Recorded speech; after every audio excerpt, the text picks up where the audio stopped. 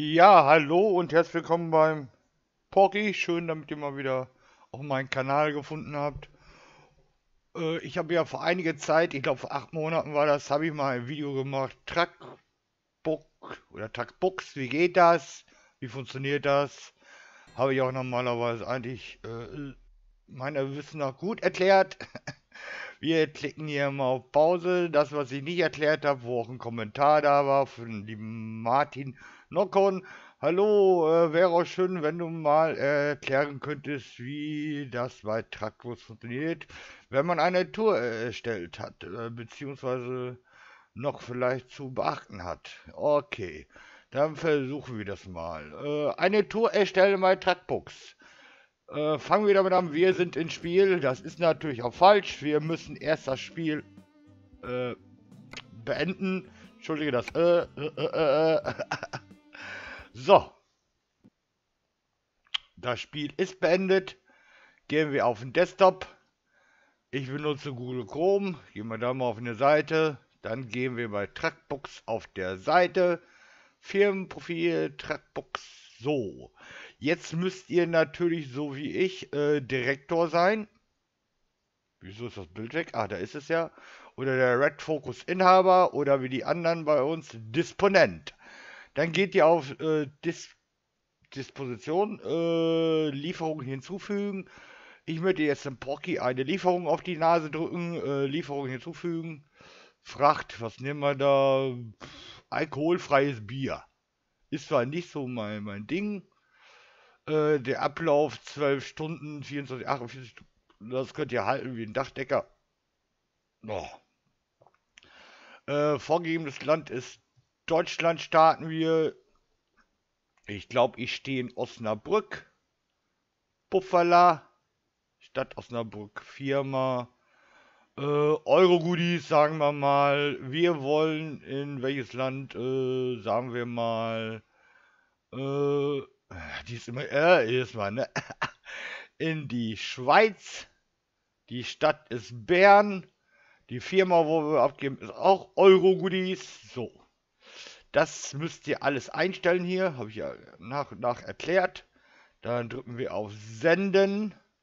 So, da seht ihr, ihr fragt jetzt, ihr habt alkoholfreies Bier von Osnabrück bis nach Bern. Dann können wir eigentlich aus dem Browser wieder raus. Einmal schließen. Dann drücken wir hier auf den Klienten, gehen wir mal rein, drücken Disponenz. Da steht jetzt alkoholfreies Bier für mich von Osnabrück nach Bern. Machen wir akzeptieren. Ja, genau. Jetzt müsst ihr ein Profil auswählen. Ich habe ja mehrere Profile, aber ihr müsst da schon das Richtige nehmen.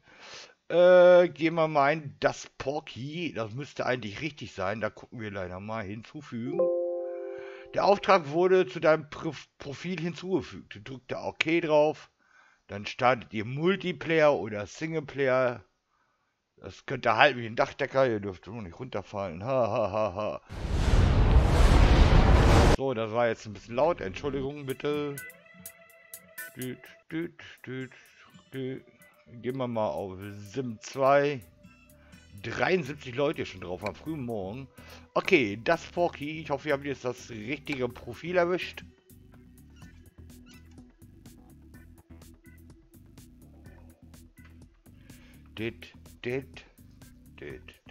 So, dann gucken wir doch mal unter Aufträge. Aufträge. Osnabrück. Ziegenkäse, Schokolade, Yacht. Alkoholfreies Bier von Osnabrück bis nach Bern. Von Euro-Goodies nach Euro-Goodies. 22 Tonnen. Ans Navi eingeben. So. Na komm schon. Ja.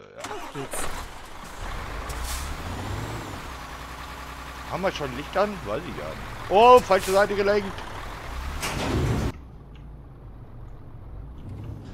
Ja, heute haben wir das Speziallenkrad dran. Nach links ab. Hui. So, dann fahren wir mal eine Euro-Goodies. Da wackelt der Benz. Es ist vorbei. Es ist vorbei. Aber, Gamer, ne? So, Aufträge. Mein alkoholfreies Bier, da steht ihr schon. Das fahre ich gleich zur Müllkippe. Bestätigen, wir nehmen mal... ja. Na. Annehmen. Da steht doch schon unsere Fracht.